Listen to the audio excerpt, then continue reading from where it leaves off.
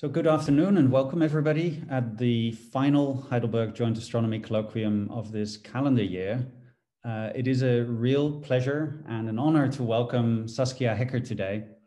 Saskia is a world-leading expert on observational and theoretical studies of stellar evolution, the internal structure of stars, and astroseismology. And Saskia is actually a new arrival here in Heidelberg because she joined HITS and Heidelberg University in September of this year. She started her career with receiving her PhD or doing her PhD at Leiden Observatory, which she received in 2007. After that, Saskia became a postdoctoral researcher at the Royal Observatory of Belgium, and after that, the University of Birmingham. She then returned to the Netherlands, holding a Veni Fellowship at the University of Amsterdam, after which she started an independent research group at the Max Planck Institute for Solar System Research in Göttingen, which she led between 2013 and 2020. And then in 2014, she became the head of the international node of the Stellar Astrophysics Center in Denmark. And as I mentioned, as of this year, September this year, she is a professor here at Heidelberg University and a group leader at HITS. And today she is going to talk to us about red giant stars inside out. And as is the Joint Colloquium tradition, I would kindly like to ask all of you to unmute and give Saskia a very warm applause, a very warm welcome.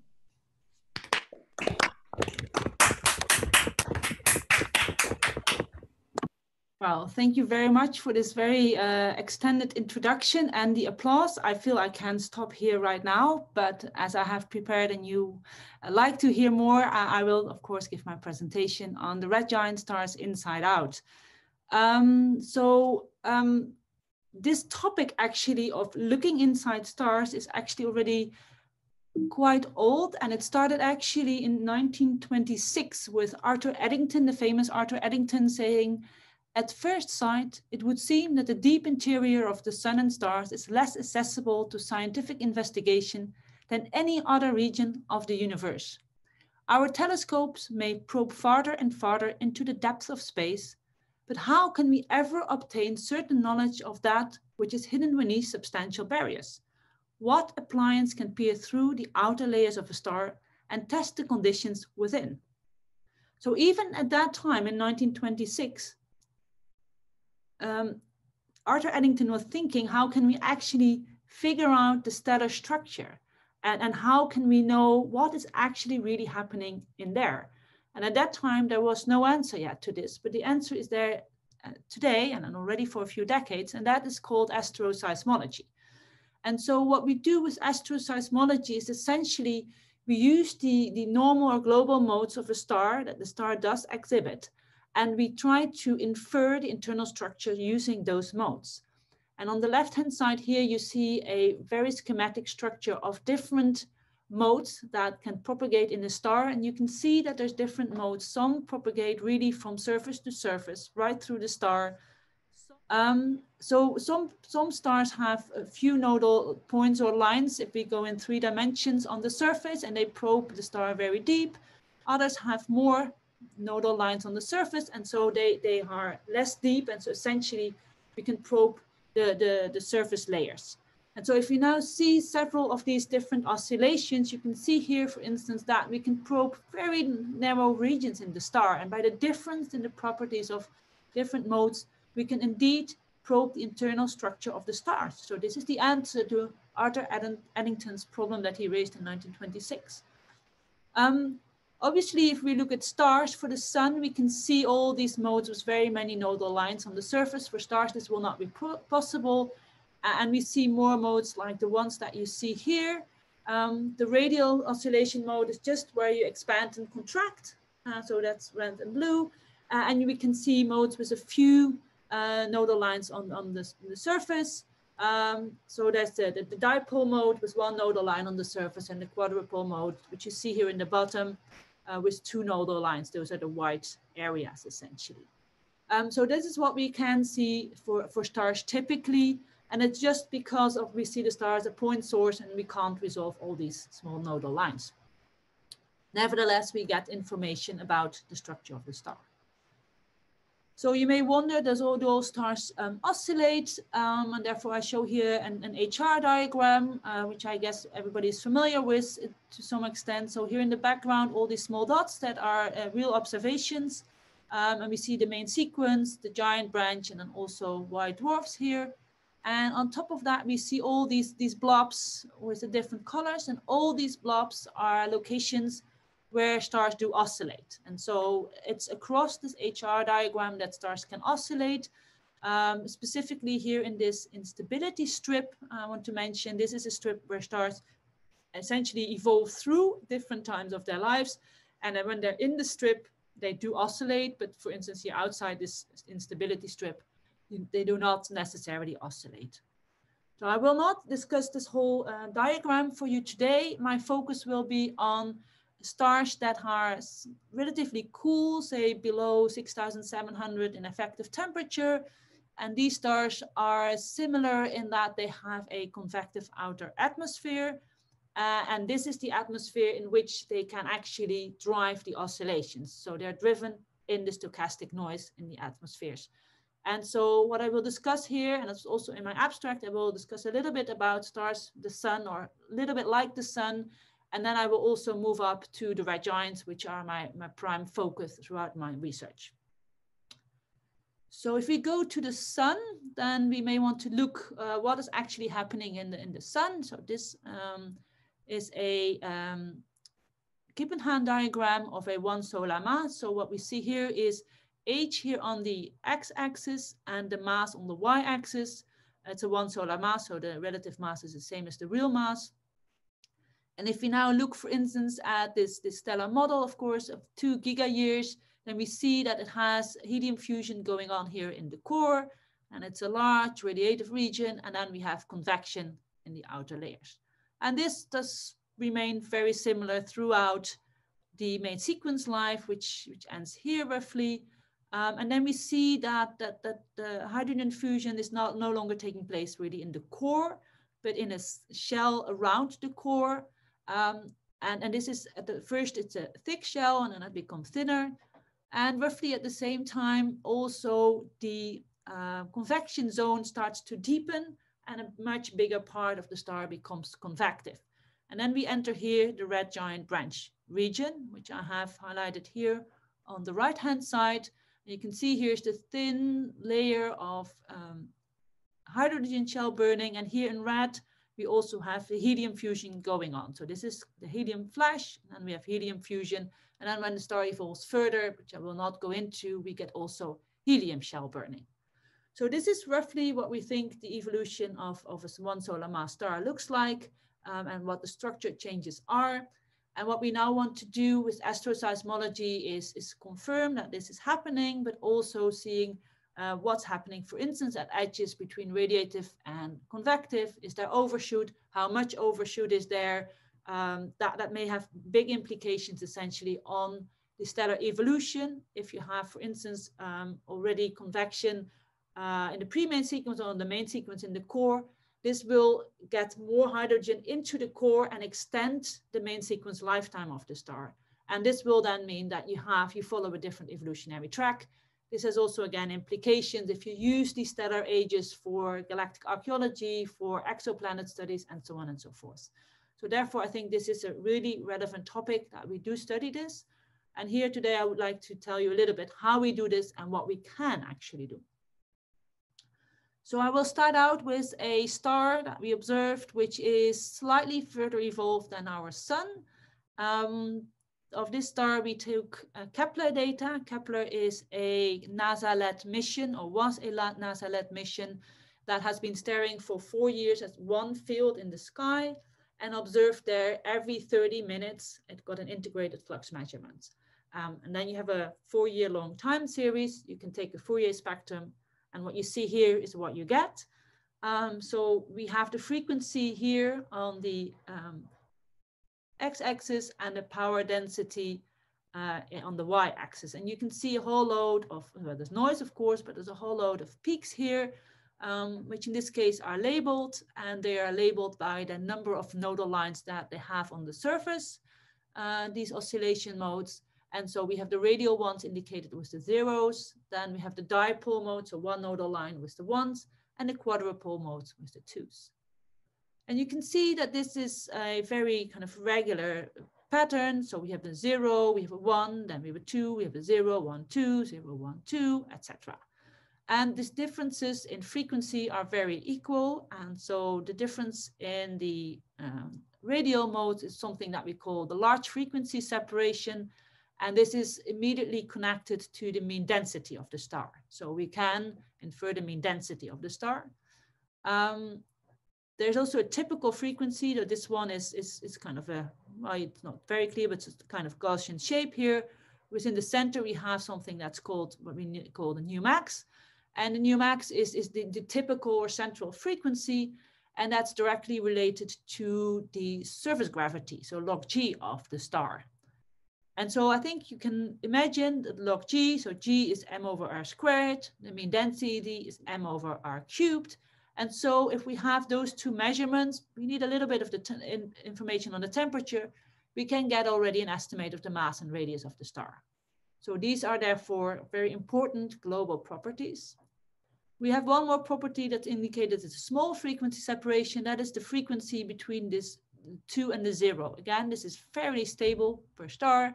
And this gives us an indication on the amount of hydrogen that's still left in the core. And therefore, this is a probe of the age of the star. Okay, so this is a star. It's similar to the sun. The sun would have a frequency of about 3000 here and a period of about 5 minutes. So this is a bit lower frequency. So this is maybe a period of, I didn't compute it, maybe 15 minutes or so. So now we go to a star that is slightly more evolved. And we look here, we have a similar pattern as we had, although here in the red circle, we see that there's two ones. So we have the 0, 1, there were 2, and then the 2, 0, 1, 2, 0, 1, 2, and it goes further. You also see that the frequency, so the typical frequency is 850 here, so that's lower, so the period is longer, and this star is further evolved. So the reason that we have these two dipole modes here is actually because the structure of the star changed. And I would like to show this on this diagram. So if we look at the top part of the diagram, which says main sequence, you can see this is frequency on the y-axis, and we have the radius on the x-axis. And if we look, we have here a red box, and that is essentially the cavity where gravity modes could resonate. And then we have here the bluish area, and this bluish area is where the pressure modes could resonate. And then I have here a bar with two horizontal lines, and this is typically the frequency of a main sequence star. So somewhere in this box. And you can see, so this will only cross, so the oscillations can only propagate if they're either be above the red line and the blue dashed line, so completely in this area, or below both of them, so in the red area. And you can see the main sequence star will oscillate in the area where we have pressure modes. And so we have nice pressure modes, nothing, very simple. We got this nice pattern that I showed you. If then the star evolves, what happens is essentially the core contracts and the density increases, which you can see back here in this Brunt-Väisälä frequency in the red. This peaks here more, gets higher values. And on the other hand, the star expands, and this means that the Brunt-Väisälä, the lamp frequency, which is this blue line here, goes down. And so now the frequency at which we can have oscillations overlaps with both a red area here in the core and a blue area. So a wave could resonate in two parts here with a small area in between, which we call an evanescence zone. And now it happens that the modes can kind of tunnel through or couple through this evanescence zone. And so we have now modes that they come from the inside and from the outside. So they're called mixed modes because they have a mixed character. And this is what you see in this figure. This is such a mixed mode, and therefore we see two here. And they are very interesting because they are the first modes that really probe the core, because this red area is really in the core. So if we then evolve further, we get this power spectrum. So again, the frequency is here at about 125 or so, much lower. Period gets up to an hour, maybe 2 hours. And here we have again the same pattern, 0, 2, 1, 0, 2, sorry, 0, 1, 2, 0, 1, 2. But you see that the ones are not one mode. They're actually a whole forest of mode, if you will. And again, if you go back to this figure, you can see the core has contracted further for the red giant branch. The outer layers have expanded further. And so there's a lot more overlap in the frequency range between the cavity where the gravity modes can oscillate here in red and the cavity where the pressure modes can oscillate in blue. And so we will have many more modes. You may wonder why it's only the dipole modes which have this, so the modes with one. Well, first of all, the radial modes do not have a gravity component, so they can't do this, this coupling. The quadrupole modes here with a 2, they do the same thing essentially, but they will be closer together, the peaks in which they split, and we don't have the resolution to see that here. So it is more an observational bias that we don't see it, or in most stars we don't see it, than that this is something fundamental. It is there, but it's much harder to detect. Okay, so the question now is, so we know all these modes, they essentially give us information from the core, as I just explained. And so now the question is, how can we extract some information from the core? Because that's in the end what we want. So therefore, I want you to look at these two different power spectra. So they have their both stars from Kepler. So they have this KIC telephone number. Their typical frequency, this one is kind of 85. This one is 100. It's slightly different, but not tremendously different. And we have these zeros, the large frequency separation, which I talked about. This one has a value of 8 and the other one is 7.89. Again, ballpark the same. Then we look at these frequencies in the ones, and I can show that maybe better here. So we have outlined these two power spectra such that the zero modes overlap, so that you can see how similar they actually are. And if we now focus on the dipole modes, you can see that these look actually quite different. So here it's maybe hard to see. There are some different peaks, but it's hard to recognize. Well, here it's very clear. I don't think there's much dispute of there being there one and there and there and there. So it's very different. So if we now measure this difference between these peaks, not in frequency this time, but in period, you can see that this one has a difference in period between the different peaks in this red box of 53 seconds. And this one, if we do the same exercise and we measure the difference in these peaks in this box, we have 96 seconds. That's about a factor of 2. And that is a very significant difference. And if we do this for many more stars, then we can see that essentially we plot this difference in this period against this frequency separation between the radial modes, we do see two distinct groups. This group here in the top are the stars on where the core helium burning has started. So they're either on a red clump in red or the secondary clumps, or the more massive stars that did not go through a helium flash. And they are up here. And we have these blue points here. And those are the ones that are still in the hydrogen shell burning phase, ascending the red giant branch. So what we've done now, we have essentially taken information from the core, and we could separate out the stars in two different evolutionary phases. And these stars are otherwise very similar. So if you look at an HR diagram of many stars, those stars will overlap. And that's because the surface is very similar. Certainly if you take slightly mass and metallicity differences into account, they're in the same spot, but their core is different. And now we have information from the core and we can see that difference. The physical reason why this is so different is visible in this figure. So I come back here essentially to this lamp frequency, and that's in the dashed line here. So this area was the blue area in the previous plot above this dashed line. And then we have in the solid lines, we have the areas under the Brunt-Väseler frequency, which is the blue area in the previous plot where the gravity modes can oscillate. I've now changed the colors for the black. In black, I have a model for a red giant branch star. And in red, I have a model for a core helium burning star. And in blue here, I have now the area where the frequencies are to be expected. And you can see that certainly these solid lines are very different. So the black solid line here, so the Brunt-Väseler frequency has a positive, I'm very sorry, has a positive value in the deep interior, while for the red area, it's imaginary, so it's not visible here.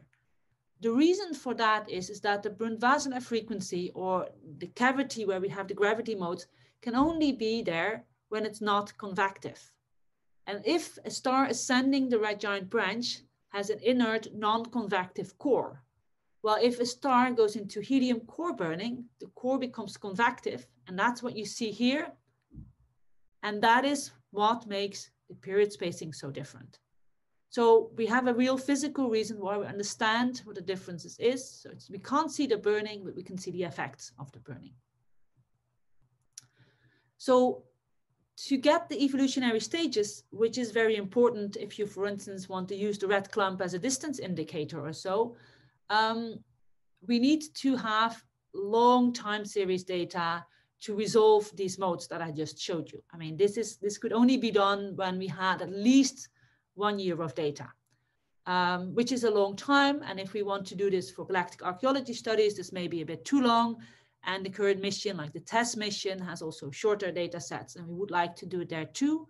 Therefore, we developed also a method to go into the time series and train a gradient boosted tree classifier to, based on the time series, get the evolutionary states. And we used the results that I just showed you to kind of calibrate that or train that. And what we use from the time series is the number of zero crossings, the variance of the time series, the variance of the time series of the first differences, and also a psi parameter, psi squared. I indicated this here. And that essentially is a parameter that distinguishes between the noise and a sinusoidal signal. And so we can essentially see how much the signal looks like noise or how much a signal looks like a sinusoid, and then everything in between. In addition to this information from the time series, we also didn't want to neglect the fact that Gaia has been published. At least this was Gaia DR2 that we used. DR3 is not incorporated yet, as it came out, I think, last week. But we use this information, and we then can classify also the red giant stars in their different categories. But we can actually do a little bit more, and I have, if the plot will load, and one figure where we have looked essentially at all stars for which we had time series data. And we plot here the number of normalized zero crossings on the x-axis, and this psi squared parameter on the y-axis, where here the zero indicates essentially noise, and the higher the value, the more coherent the signal is. And you see a very interesting structure here. So the color is just the number density. And you see here a very, very clear strand going up. These are the more coherent oscillators, these ones. And then here the strand, which is not as clear, that goes up and actually crosses over here. Those are solar-like oscillators, so the ones that we are interested in. We've also some scatter here up there. That's just eclipsing binaries, because in our classifier, sometimes you see for the eclipsing binary, the binary signal, sometimes the oscillating signal is dominant. So this is one of these kind of double classes, which is harder to see. But this is, I think, a very beautiful result that we can clearly, from the time series alone, see what the different phenomena are that happen. And if we then zoom in on the part where we have the red giants, so we plot here the number of normalized zero crossings on the y-axis and the variance on the x-axis, and you can see that we can classify different parts of the red giant branch. So we have the low luminosity RGBs, so they're on the lower part.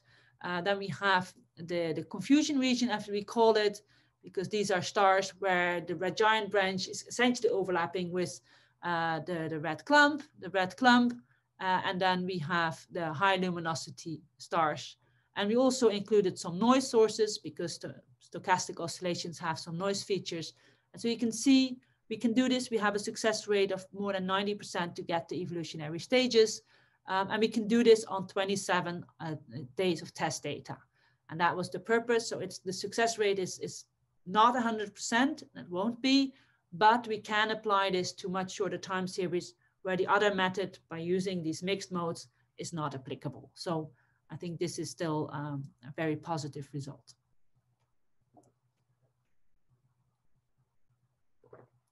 So I would then like to go back to this figure where we looked really into the core of the star.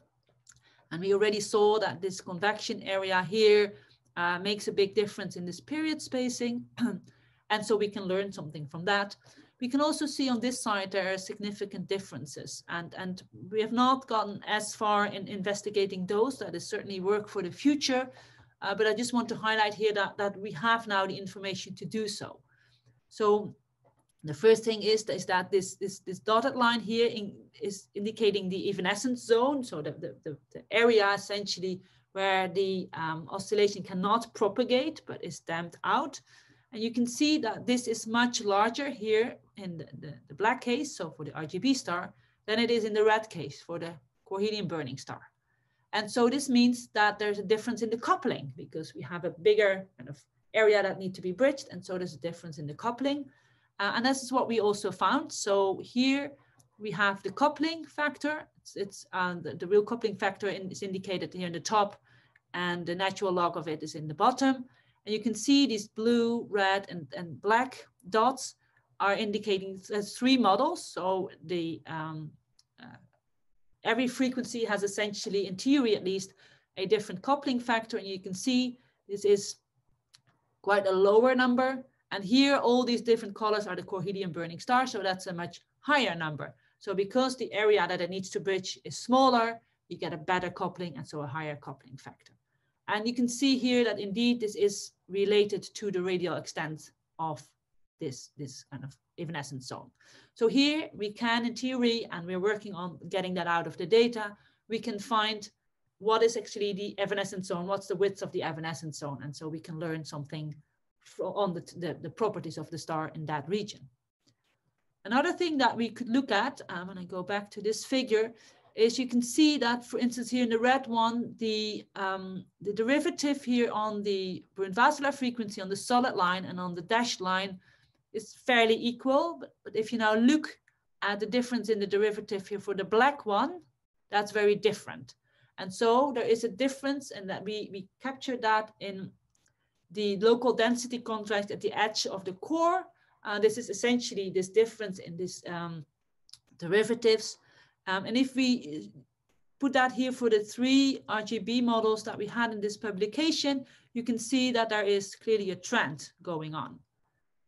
We can also, if we measure our waves, we have a phase factor or an offset.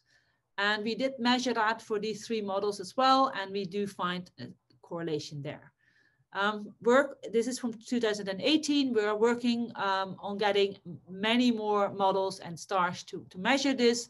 Another group has some evidence that indeed from this offset, this phase offset, we can get some information on the edges of both the gravity cavity and the pressure cavity. So again, from the briefs that we get, we can use this information to really tackle something about the internal structure of the stars. And so this is all work in progress, and we think we can do more. We also would like to look at this peak here, for instance, is the hydrogen shell. Maybe we can also say something about that. Now we are really sensitive to this area, but again, that is future work that we want to tackle here in the TOS group here at HITS.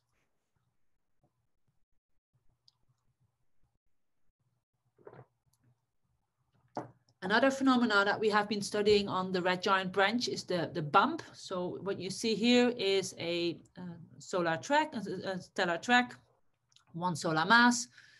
So these are the earlier stages, main sequence. You go up to the subgiant branch and you go up the giant branch. and then here in H is the red clump. But on the red giant branch, you can see that there is this kind of, people call it also a glitch. So while you cool and increase your luminosity, at some point you decrease for a wee bit, and then you continue your increase and cooling. This feature is well known. There's nothing peculiar in the sense that every model, every solar one solar mass model does this. In that sense, there is really no issue. Also, if we look at, for instance, a large set of data with stars around this, we can see that the density of stars is much higher at this evolutionary stage, showing what we see here, that we expect more stars there. So there is essentially no problem. The only thing is that we do not really understand how it comes about. What we do know is that in the beginning, I told you that the convection zone goes in. This is called a dredge up. At some point, it doesn't go deeper anymore, but it starts receding. And when it does that, it leaves a mean molecular weight discontinuity, because in the convective area, the mean molecular weight is, of course, is the same everywhere due to the convection. Because of the radiative region below that, there it is not mixed. And so the mean molecular weight is different, and there's a step. And it was always thought, okay, as soon as the hydrogen shell burned through this step, we get the bump. That is not exactly true, because it has been shown in 2005, 2015 already, that actually that happens only here at point F. So only there, the hydrogen shell burned through the mean molecular weight discontinuity. But why is point E there then? This is a real question, and we have been looking at this over the past year, and we found at least some ideas of what could happen. And for this, we looked really at the entropy of the star. So what we do here, we look again in some kind of a Kippenhahn diagram. So we have the H here on the x-axis. We have again E and F. This is the bump, the same E and F that we had in the previous one, E and F. And we have, again, the mass axis here. So we look quite deep into the star, between 0.15 and 0.35 in mass. And this is a one solar mass model again. And then we have here, this black line indicates where we have essentially the maximum burning of the hydrogen. Then we have here in blue, we have the base of the convection zone, and we can see it gets deeper and deeper and deeper in mass. And then at some point, it comes up and it gets less deep. This dashed line, this dashed blue line, is the mean molecular weight discontinuity. And you can indeed see that only disappears, or this only hits the black line at F, so at the end, what I said and was discovered prior already. Sorry.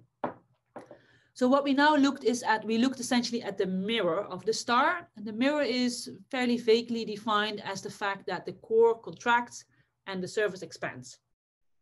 So we looked at two different variables there, and that is the epsilon G is 0. So epsilon G is the graphothermal energy potential.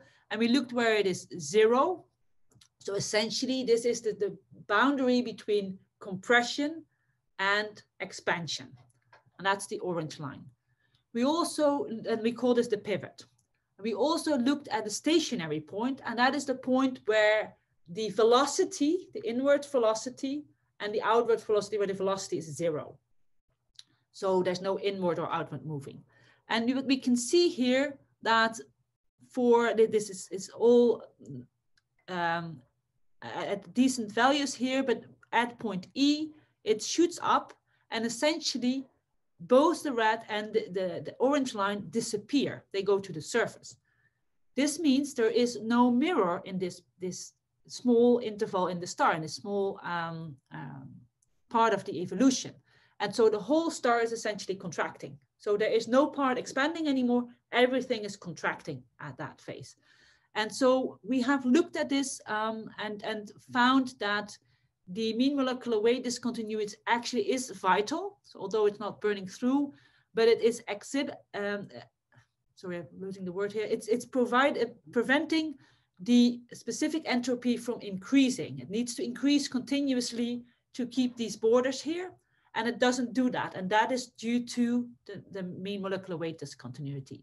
So essentially at this point, the star senses this discontinuity already in its entropy, and therefore we lose the mirror and we get the bump. So this is for the moment a toy model. So I'm not saying this is the truth. This is the toy model that we described in our paper earlier this year. And this is what we now want to also work on to prove that this is how the bump comes about. And why this is actually interesting? Well, the problem is I told you that the bump is there in models and the bump is there also in observations, however, not at the same position. So what you see here is three different isochrones in the three different colors. And this is the absolute magnitude that we find. And all these black dots here, those are the observations.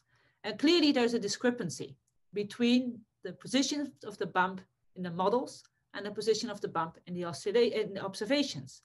And so therefore, probably some physics is missing in the models. And by now understanding what the bump is and what it's causing it, we try to understand what physics is missing and where we can update the models. And this is very important because also the bump is used as kind of an anchor point in many researches, also for clusters and so on and so forth.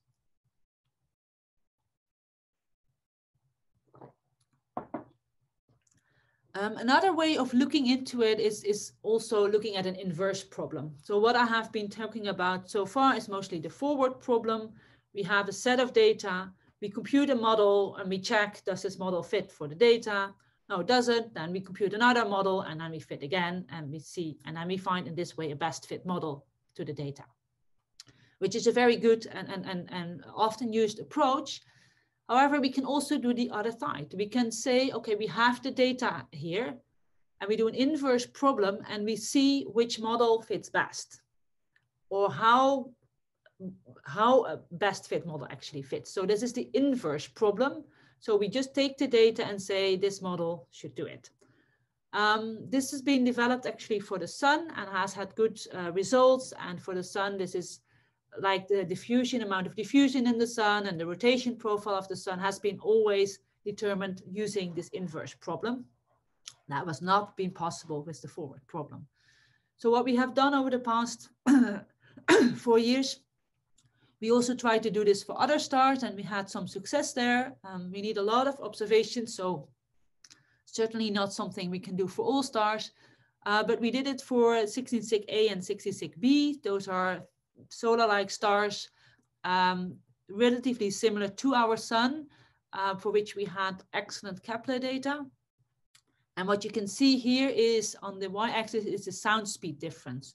So what we try to do is we take a model, which we think is a best fit model, and we then see how different this sound speed in this model should be if we take the data. And so we have done this for those two stars, and you can see here for 16 Cygni B, well, all the points lie very nicely along the zero line. So 0 is the best fit model is indeed fitting very well, and the physics that we put in seems to work.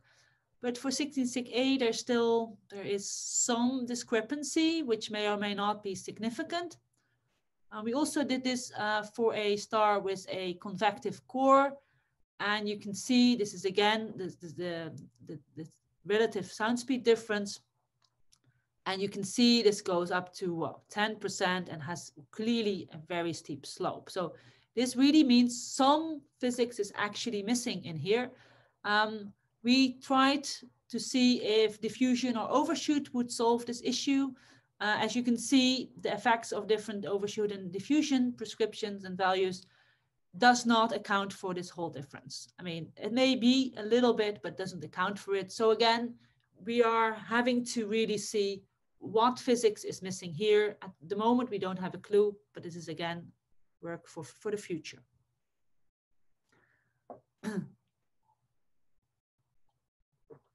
So another thing that we can do and where we can look really inside the red giant stars is when we look at the oscillations. So what we show here is 3 stars with oscillation modes. The middle one, this oscillation mode is actually not in the direction of the travel of the rotation. It's in the other direction, it's perpendicular to it. And on the outside, the modes are either traveling with the rotation or against the rotation. And what you see that is happening is that if you travel with the rotation, then your period changes, becomes longer. And if you travel against the rotation, your period becomes shorter. So essentially, this is splitting of modes. So like a Zeeman splitting, you can see 2 or 3 modes. And you can see that this is also changing. The amplitudes are changing on the way we look at it. So here we have the rotation axis, this is the arrow. And we can see the different inclination angles that just pass by. And so when we have a 90 degrees, we can only see the outward modes. But if we then go to like 45 degrees, then we have 3 modes that we can see. And if we go to an inclination angle 10 or lower, we can essentially only see the central mode. So if we see mode splitting, we can say something about the rotation, but also about the inclination angle that we're looking at. And I don't want to go too deep into this, but what we have been doing is that we looked at the mixed modes. So again, these modes that probe also the evolutionary state. And we can see here that if we look at this, I'll explain the symbols. So the squares here, those are the radial modes. The triangles are the quadrupole modes, so the 2s, and all these dots are the 1s. So we have 1, 2, 0, 1, 2, 0 again. So we have the same pattern. We then look carefully here at these 1s, we see that they're split. And so we can measure this, the splitting. And so we've done that, and we can see that it is not constant. So not all of these modes have the same splitting, although they're very close together. You can see it's kind of a V shape. And that is because the modes that are here in the center, those are the modes that have kind of the highest weight towards the surface. Well, if we move away from that, we get modes that are more sensitive to the core. And so what we can see here is that the rotation in the core is not the same as the rotation on the surface. And indeed, if we then, for instance, if we would look at the solid body rotation, then we would get more of a head shape. But if we let the core rotate faster than the surface, we get the V shape. So this was the discovery paper of finding the radial differential rotation in red giant stars, where the core rotates about 10 times faster than the surface. More work has been done. We see that this happens indeed on the subgiant branch. It's about 5 times faster in the core. And then towards the red giant band, it stays like this. The interesting thing is actually that models are an order of magnitude off. So we can't model this. We can observe it, we can't model it at the moment. So to finish this off, I would like to just show you a kind of fun thing, which I think just is fun, and I thought to include it here. When we observe the stars, we sometimes see a power spectrum like this, where we don't see 1 star, but we actually see 2 stars. Here, star A and star B, as we dubbed it. We have no clue. And so if we look at when we remove this background and so on, we can clearly see that there are 2 different sets of oscillations, and they belong to different stars. There's no question about this. These are 2 different stars. If you then look in the Gaia data, indeed, we do find 2 different stars. So the question is, what is this? Is this a chance alignment? Are these binaries or anything else? So we have been checking, and if we look here at the parallaxes and the probability distributions from the Gaia, and this is DR2, then in black we have the Gaia data, and in blue we have star A, and in red we have star B. And we have tried to, we don't really know which one is star A, if that is that one or that one, so we mix them matched, but you can see there's a dashed line to indicate that, but it doesn't really matter. We can't really distinguish. Maybe these are the same distance, maybe not. We did a quick check on the Gaia DR3 already, but that doesn't give us much more information. So astroseismology is also a way in which we can, for instance, find new binaries that are maybe very difficult to see with radial velocities. They are not eclipsing, but they are binaries, the astroseismic binaries. This case, we call this paper to be or not to be a binary, so we don't know in this case, but it's an interesting thought. So summarizing this, the red giant stars inside out, I think I've shown that we are starting to have inferences of stellar cores, and it is possible, a long way still to go, but I think in the next 10 to 20 years, we will learn much more than we did already. I also showed that we find discrepancies with the stellar models between the data that we analyze. And I think this is the way to improve the physics in stellar models, which is something I think that has always been the promise of astroseismology. And we are now getting to really get to that promise and do it. And I think this will have large impact into fields like galactic archaeology, even galaxies where you use models of stars, but also into the exoplanet fields. Thank you very much. Thank you very much, Saskia. That was a really fascinating talk, and I open the floor for questions. And while so as every week, please use the raise hand function here in Zoom. In the meanwhile, I have a first question, which is one of the main reasons that I'm interested in astroseismology is because of the potential to help constrain stellar ages. And I think there was a related question here, because a lot of the features that you highlighted occur at specific ages, which I suppose might shift a little bit at different metallicities, and of course also as a function of mass. To me, that suggests that in order to compare models and observations, you really need to try and age date very well. How do you make that comparison? How do you know that you're picking the right model in the right part of parameter space to compare to a star or a certain subset of stars? So you should see it as this, that the astroseismic measurements give you additional constraints. I mean, you may observe your log G, your temperature, your metallicity. We use those. So it is not that this replaces any of that. This is additional. So for instance, if we use this large frequency separation, which is a measure of the mean density, and the Numax, which is kind of a measure of the radius or log G, we have a fair idea of where we should look in the HR diagram. So that degeneracy is not there. It is maybe there if you don't know the evolutionary state. What we then often do is we say, okay, we assume now in our models that's an RGB. So we will only search in the RGB range for the best age and mass. And we give that value. We also do this in the core helium burning, and we give two different, because if you mix that up, then you don't know what you're doing. So if then there is there are different methods, I presented here too, but there are more around to distinguish an evolutionary state, then you know what you can use. So in that sense, the degeneracy with these additional constraints is actually lifted to a certain extent, at least. So even though sort of the mixing and matching and also say an age measurement is still model dependent, it's basically the combination of different angles through which you can increase the precision. Yeah, the age determination is with astroseismology is model dependent. Yeah. You can't get around that. Okay, very clear. Thank you. Uli, please go ahead. No. Now you're unmuted. The little sky map was shown a bit too briefly. So my question, what is the angular distance between the two of this pair? Oh, I can't tell you that on top of my heart. I have to look into the paper. I see. It's about 3 arcseconds.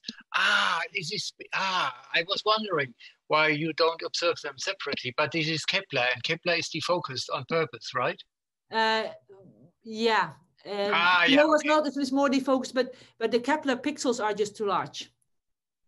And this is the Gaia image that I show here. Yeah. Okay.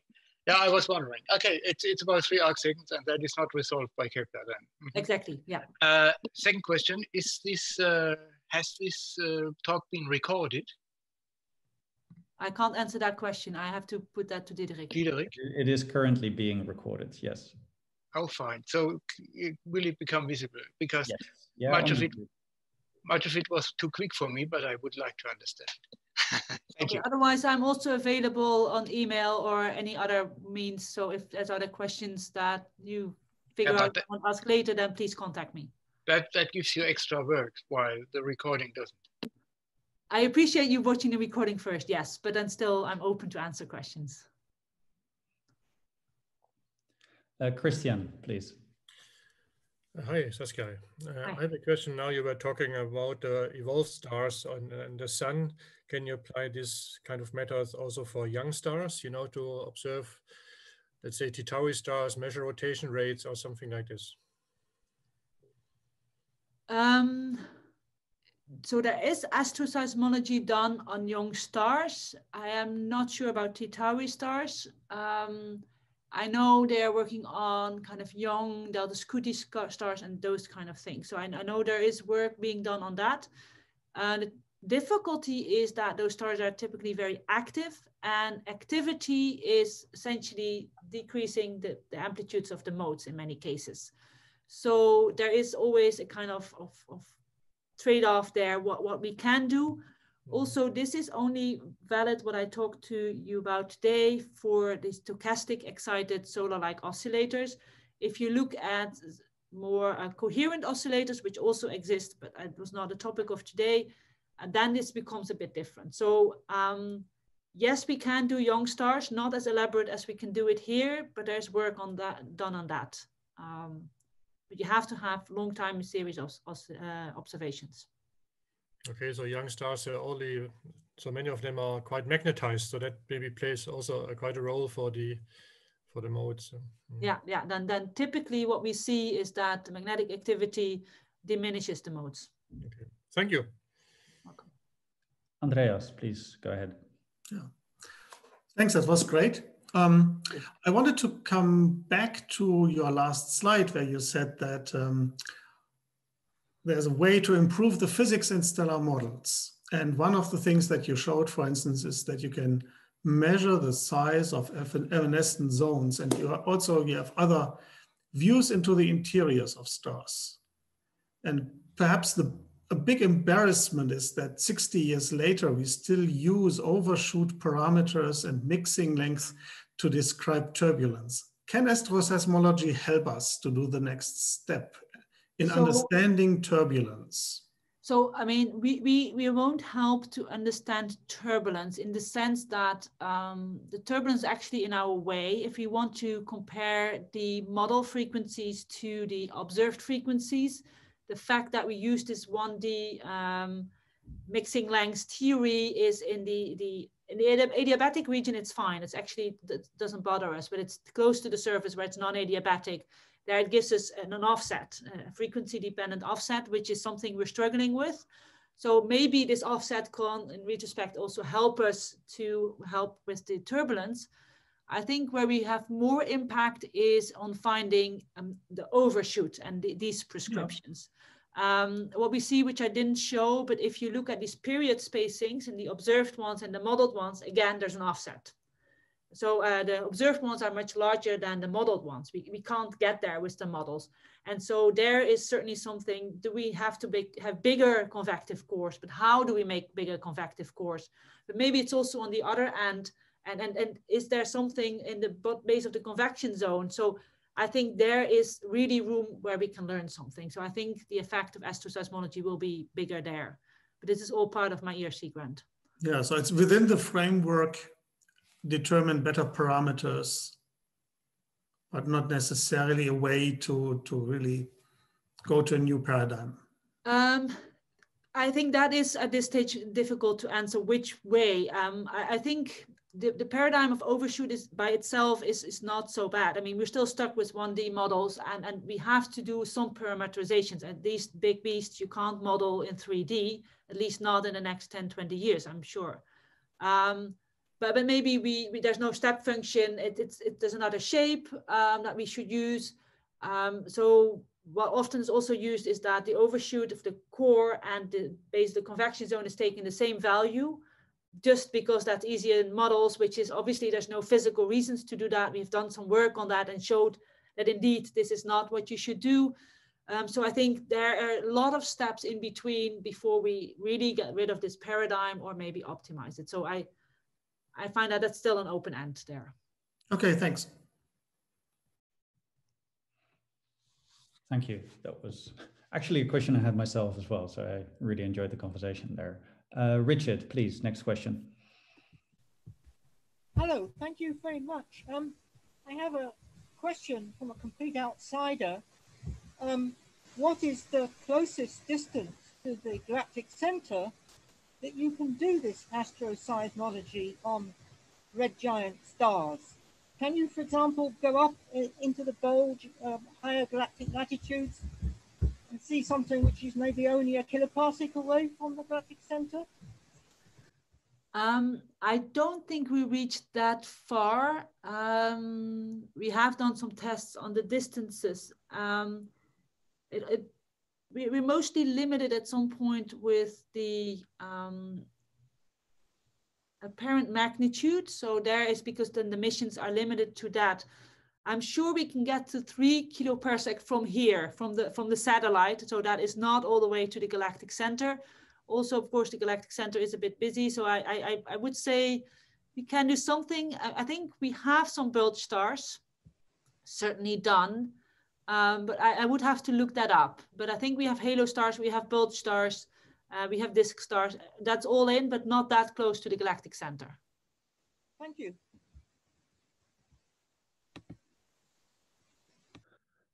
So are there any further questions?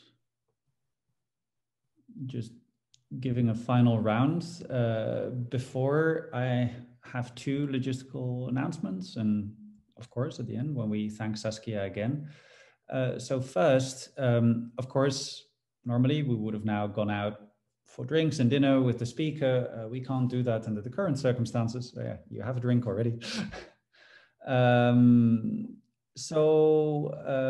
Yeah, if anybody would like to follow up, discuss further, of course, we have Saskia with us now in Heidelberg. So once the restrictions are lifted, I'm sure we can return to in-person conversations, but also indeed, if you have further questions, please do not hesitate to drop Saskia or me a line by email. I expect a dinner at a later time. You will get a dinner at a later time. Let's do it that way. Excellent. Yeah, so then the one thing left to do here is I would like to, so I'll steal the screen sharing. I would like to announce our next speaker, and that will be after the Christmas break. Is going to be on January 12th, and we'll again have a local speaker. Laura Kreidberg, who just started as a new director at MPIA, will be talking to us about hot takes on cool worlds, exoplanet atmosphere characterization in the 2020s. And as I mentioned, in between, we're going to have Christmas. So I do wish everybody a very happy holidays as far as possible under the restrictions that were announced yesterday. Please all stay healthy, stay safe, and let us all unmute again and thank Saskia for a wonderful talk and a beautiful closing of this calendar year's joint colloquium. Thank you.